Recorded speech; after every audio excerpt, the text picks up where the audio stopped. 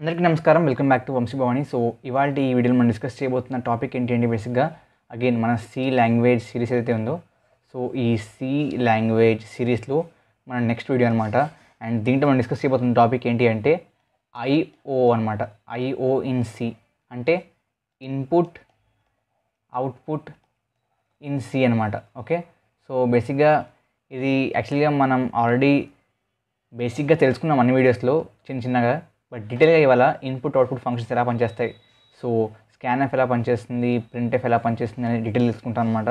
So ఈ యొక్క series ఏదైతే ఉందో సి లాంగ్వేజ్ సిరీస్, ఇందులో మీరు చూస్తున్న మొదటి వీడియో కనుక ఇదే అయితే పైన ఐ బటన్లో మీకు ఒక ప్లేలిస్ట్ యొక్క లింక్ కనబడుతుంది. ఆ లింక్ ద్వారా మీరు ఈ వీడియోస్ అన్నీ కూడా ఈ సిరీస్లో ఏవైతే ఉన్నాయో అవన్నీ కూడా యాక్సెస్ చేయొచ్చు. సో మీరు ఫస్ట్ నుంచి చూస్తే ఇట్ విల్ బి బెటర్, మీకు మరింత క్లారిటీగా అన్ని టాపిక్స్ అర్థమవుతాయి. బికాజ్ ఈ యొక్క సిరీస్లో నేను చెప్తున్న అన్ని టాపిక్ చాలా డీటెయిల్గా ఉండబోతుంది అండ్ ఉంటుంది కూడా, ఆల్రెడీ ఉన్నాయి కూడా అన్ని డీటెయిల్గా. Because this series will be of the gate computer science level అనమాట. Okay, enough of the introduction. ఇంకా మీరు లైక్, షేర్, సబ్స్క్రైబ్ చేయకుండా చేసేయండి and we can get started. So బేసిక్గా ఈ ఐఓ ఆపరేషన్స్ అంటే ఏంటి అంటే బేసిక్గా యూజర్ నుంచి ఇన్పుట్ తీసుకోవడానికి మనం ఇన్పుట్ ఫంక్షన్ వాడతాం, which is scanf in C language. Okay, and output చేయడానికి యూజర్కి మనం అవుట్పుట్ ఫంక్షన్ వాడతాం, ఆర్ చూపించడానికి యూజర్కి మనం అవుట్పుట్ ఫంక్షన్ వాడతాం, which is in C language printf అనమాట. Okay, printf. Okay, so actually ఈ రెండు ఫంక్షన్స్ అని చెప్తున్నాను. సో ఇది ఎలా పనిచేయాలి, scanf అనేది మనకి యూజర్ నుంచి ఇన్పుట్ తీసుకోవాలని చెప్తున్నాను, printf యూజర్కి అవుట్పుట్ ఇవ్వాలని చెప్తున్నాను. బట్ scanf ఇలా పనిచేయాలని చెప్పి మనం ఎక్కడ రాయం, printf ఇలా పనిచేయాలని చెప్పి మనం ఎక్కడ రాయం. బట్ మనం ప్రోగ్రామ్ కంపైల్ చేసి రన్ చేసిన వెంటనే మనకి scanf అనే లైన్ కనిపించినప్పుడు ఆటోమేటిక్గా ఇన్పుట్ తీసుకుంది, printf అనే లైన్ కనిపించిన వెంటనే ఆటోమేటిక్గా అవుట్పుట్ ఇస్తుంది. సో ఇదంతా మన కంపైలర్కి, సి కంపైలర్కి ఎలా తెలుస్తుంది, how does it no? So బేసిక్గా సి కంపైలర్కి ఎలా తెలుస్తుంది అంటే మనకి సి లాంగ్వేజ్ ఏ కోడ్లో అయినా మీరు లైక్ ఫస్ట్ వీడియోస్ అన్నీ చూసుంటే కనుక మీకు తెలుస్తుంది. నేను మీకు చెప్పాను, first line is always hash include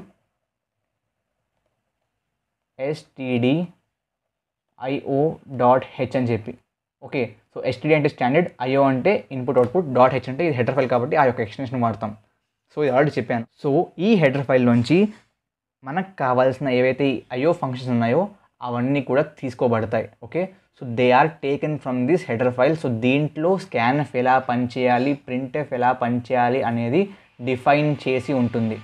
okay అన్న, అర్థమైంది. సో లైక్ కాన్సెప్ట్ మొత్తం ఇలాగా బోర్డ్ మీద చెప్తావా, ఆర్ షెల్ వి కోడ్ అంటే why not, let's get in to the code. So బేసిక్గా నేను ఏదైతే కంపైలర్ చెప్పాను, ఏదైతే ఐడి చెప్పాను మీకు లాస్ట్ వీడియోస్లో, విచ్ ఇస్ dev C++, అదే వాడబోతున్నాను అండ్ అది వాడే ఎక్స్ప్లెయిన్ చేయబోతున్నాను.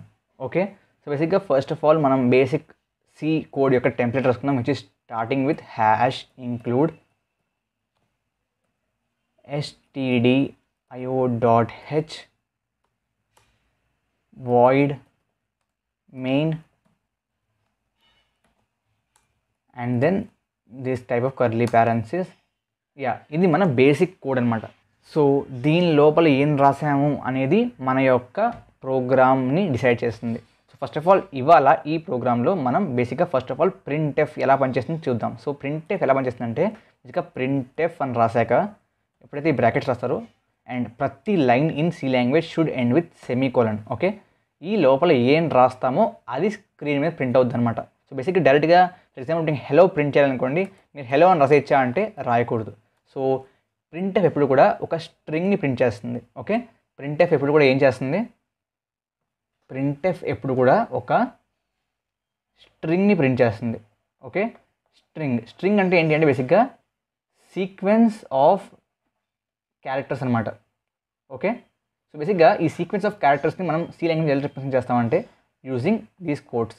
సో ఈ కోడ్స్ లోపల ఏవైతే ఉంటుందో దాట్ ఈజ్ అ స్ట్రింగ్ అనమాట. సో బేసిక్గా మనం హెలో అని ప్రింట్ చేయాలనుకోండి, ఎలా చేయొచ్చు అంటే వెరీ సింపుల్. సో కోడ్స్ రాస్తాం అండ్ హెలో రాస్తాం, దట్స్ ఆల్. నేను సేవ్ చేస్తాను. ఓకే, కంట్రోల్ S వాడాను అనమాట బేసిక్గా. అండ్ ప్రోగ్రామ్ పేరు ఫర్ ఎగ్జాంపుల్ మనం బేసిక్ IO అని పెడతాను, .c extension for C language and కింద సేవ్ యాజ్ సి సోర్స్ ఫైల్ని సెలెక్ట్ చేయండి అండ్ సేవ్ చేయండి. ఓకే, సేవ్ అయింది కదా. Now go to execute, compile and run click చేయండి. కంపైల్ అవుతుంది, సక్సెస్ఫుల్ కంపైలేషన్ జరిగితే రన్ అవుతుంది. సో చూసారా మనకి హెలో అని ప్రింట్ అయింది. This is how a basic printf works. Okay, దీన్ని కమెంట్ చేద్దాం. ఇప్పుడు scanf ఎలా పనిచేస్తుందో తెలుసుకుందాం. సో బేసిక్గా ఫస్ట్ ఆఫ్ ఆల్ ఒక వేరియబుల్ని డిక్లేర్ చేద్దాం. డిక్లరేషన్ అంటే ఏంటి, ఇనిషియలైజేషన్ అంటే ఏంటి అని చెప్పి ఒక వీడియో చేశాను ఆల్రెడీ, అది చూస్తే మీకు అర్థమవుతుంది డిక్లరేషన్ అంటే ఏంటో. సో నేను ఒక ఇంటిజర్ వేరియబుల్ డిక్లేర్ చేస్తున్నాను. కూల్. ఓకే, ఇప్పుడు ఈ ఏలోకి మనం ఒక వాల్యూ తీసుకోవాలి. ఎలా చేస్తామంటే బేసిక్గా scanf అండ్ ఇక్కడ %d రాస్తాం అనమాట, which is the type specifier. దేనికి, ఇంటిజర్కి. %d, %a. యాంబర్సెంట్ అంటే ఏంటి అంటే బేసిక్గా సో ఏదైతే ఈ చెప్తాను చూడండి, ఏదైతే ఈ అండ్ సింబల్ ఉందో దాన్ని యాంబర్సెంట్ అంటారు. సో ఇది ఏం రిప్రజెంట్ చేస్తుంది అంటే అడ్రస్ అనమాట. సో మనం ఈ యొక్క సింబల్ వాడి ఏం చెప్తున్నాం అంటే కంపైలర్కి, సో ఏ వేరియబుల్ యొక్క అడ్రస్లో ఈ యొక్క వాల్యూని స్టోర్ చేయని చెప్తున్నాం అనమాట. సో మనకు తెలియడానికి పైన ప్రింట్ఎఫ్ కూడా ఇస్తాను. బేసిక్గా ఏమంటుంది అంటే ప్రింట్ఎఫ్, సో ప్రింట్ఎఫ్ ఏం చేస్తాను అంటే ప్రింట్ చేస్తుంది అంతే. సో ఎంటర్ అ నంబర్ అని ఇచ్చాను. ఓకే, ఎంటర్ అ నంబర్ ఇచ్చాను అండ్ తర్వాత తీసుకుంటున్నాను. సో సేవ్ చేస్తాను, అగైన్ కంపైల్ అండ్ రన్ చేస్తాను.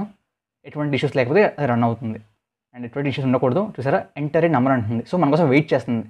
ప్రోగ్రామ్ టర్మినేట్ అవ్వలేదు, మనం ఒక నెంబర్ ఎంటర్ చేసాకనే అప్పుడు టర్మినేట్ అవుతుంది. ఫర్ ఎగ్జాంపుల్ నేను 10 ఇస్తున్నాను, ఎంటర్ కొట్టాను. చూసారా 10 ఇచ్చాక ప్రోగ్రామ్ హ్యాస్ ఎండెడ్. సో అన్న ఇప్పుడు మనకు ఎలా తెలుస్తుంది మనం ఇచ్చిన నెంబర్ 10 ఆర్ ఇంకా ఏమైనా number ఇచ్చామా? So how to verify? So మనం తీసుకున్న వాల్యూని ఎలా ప్రింట్ చేయాలి? ఇక్కడ పైన చూపించింది ఒక స్ట్రింగ్ని ప్రింట్ చేసావు, but how to print a number అంటే ఆర్ ఎనీ వేరియబుల్ అంటే ఏంటి అంటే సింపుల్. అగైన్ సో ప్రింట్ఎఫే రాయాలి. ప్రింట్ దేనికైనా ప్రింట్ఎఫే రాయాలి. ఏదైనా ఒక విషయాన్ని షో చేయాలనుకుంటే ఆల్వేస్ ప్రింట్ఎఫే. మరి ఎలా అన్నా అంటే బేసిక్గా మీకు కావాల్సింది రాసుకోవచ్చు. The number you have entered is అని చెప్పి మీరు %d ఇవ్వాలి. ఆ తర్వాత (a). That's all. So %d ఎందుకు? ఇక్కడ మనకు కావాల్సిన నెంబర్ ప్రింట్ అవుతుంది. ఇక్కడ కావాల్సింది ఏంటి? ఒక ఇంటిజర్ వేరియబుల్. So %d. ఆ ఇంటిజర్ వేరియబుల్ ఏంటి? ఫర్ ఎగ్జాంపుల్ మనకి సో %d అంటే ఇంటిజర్ చెప్పామన్నా బాగానే ఉంది. ఫర్ ఎగ్జాంపుల్ మనకి b కూడా ఉంది. సో ఏనా బీనా ఎలా తెలుస్తుంది అంటే ఇక్కడ చెప్తాం అనమాట, ఏ అని చెప్పి. ఓకే, అదనమాట. So I will show you, but then మీకు చూడడానికి సరే బాగోదు, ఎందుకంటే అన్నీ ఒకే లైన్లో ప్రింట్ అయిపోతాయి. అది ఎలా మార్చని కూడా చెప్తాను. But then first let's save it and execute, compile and run. Enter number అంటుంది, నేను 10 అంటాను. ఎంటర్ కొడితే the number you have entered is 10 వచ్చింది.